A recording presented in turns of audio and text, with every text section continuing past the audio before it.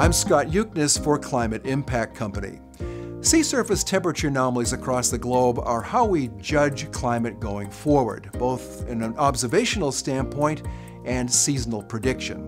Right now, across the globe we have record warm sea surface temperature anomalies which have been with us now since 2015. A big contributor to that warmth has been the El Niño of the last 6 to 12 months in the central and eastern portion of the equatorial Pacific. This El Niño was the third strongest on record. Now, correlating sea surface temperature anomalies to the upper air pattern is what we try to do to make a seasonal assessment, a seasonal forecast. And we can take a look at this past winter season, and we see good correlation between the sea surface temperature anomaly pattern and the upper air features. Notice that over the Gulf of Alaska to the north of Hawaii, a big cool pool of water had formed during this past winter season. And above that cool pool, an upper-level trough persisted. That upper-level trough is a storm generator, and what it did is propelled west-southwest flow across the United States and Canada this past winter season, producing a mild influence and bringing us a very warm winter. December was one of the warmest on record.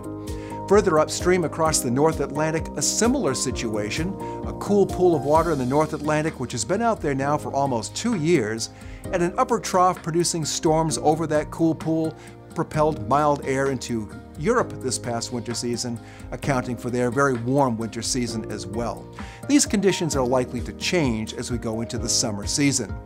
Now, what about El Niño? The dynamic models are forecasting neutral phase of ENSO as we begin the summer season, so El Niño is going to weaken over the next couple of months. After that, the forecast is a bit uncertain, but at the moment, dynamic models are agreeing by late summer, a weak La Niña will have formed. The climate that's produced by La Niña would probably wait until the last third of 2016, so we're not expecting a La Niña climate during the summer season. What are we expecting? Across North America, the warm phase of the Pacific Decadal Oscillation, which correlates to warm sea surface temperatures in the Northeast Pacific, will likely lead to a ridge pattern. That means heat and dryness for western North America. The North Atlantic looks warm. That will generate an upper-level ridge over eastern North America, so dryness and anomalous heat are likely over the eastern portion of North America. In between, an upper-level trough brings showers, suppressing drought risk across the Great Plains.